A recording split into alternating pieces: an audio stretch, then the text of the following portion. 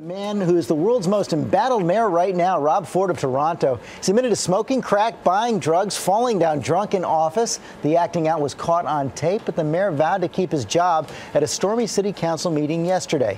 Ben Mulroney, anchor of CTV's E-Talk, is following it all, and he joins us. Good morning, Ben. Good morning to you, George. Well, city council meetings rarely make national, let alone international headlines. Well, yesterday, all eyes were on Toronto City Hall and the world's most talked about Mayor Rob Ford, and the spectacle did not disappoint. Mr. Mayor, have you purchased illegal drugs in the last 2 years?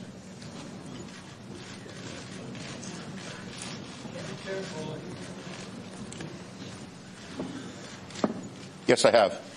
If you thought that was the most awkward moment of Mayor Rob Ford's appearance before City Council, you'd be wrong. Are you then saying then that you have violated the council code of conduct? In what respect? I'm asking you a question, sir. In what respect? I'm asking you a question. From denying reports he visited a crack house. Hear my answer. Actually, you're not being truthful. I'm not being truthful. Have you been into that house? I have no interest in being in that house. I'm not a crack user. So, To spurning his colleagues' insistence that he step down and seek help. Have I done drugs? Yes, I have. But it's self-inflicted. Will you get help? I'm not an addict of any sort. I'm not quite sure why you're saying I need help. Ford was in full-on fighting form, repeatedly apologizing. I made a mistake. I am human. But not backing down. Absolutely not taking a leave of absence. And while it may seem the world is against him, his brother, Councillor Doug Ford, leapt to his defense. None of you have ever done anything wrong, have you? Ever? Never. Never.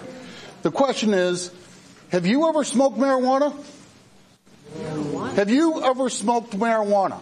Clarification of the motion. Everyone should be careful about throwing rocks in the glass house. You can't answer. Are you going to get control? That's why I'm moving on. You guys can do what you want. I apologize again. I'm sorry. That's all I have to say. Wow, not only is the mayor moving on, he told that council meeting, which has to be about the most gripping city council meeting I've ever seen, that he's going to run and win re-election next year. Now, I know his approval ratings jumped up after the story first broke. What's going on with that now?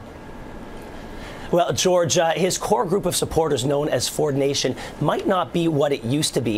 In a recent poll, 76% of Torontonians said that they want the mayor to either take a leave of absence and seek treatment or resign entirely. And in a new poll released this morning, he placed third in a list of potential mayoral candidates for an election that will take place October 27th of next year, with about 20% of the vote.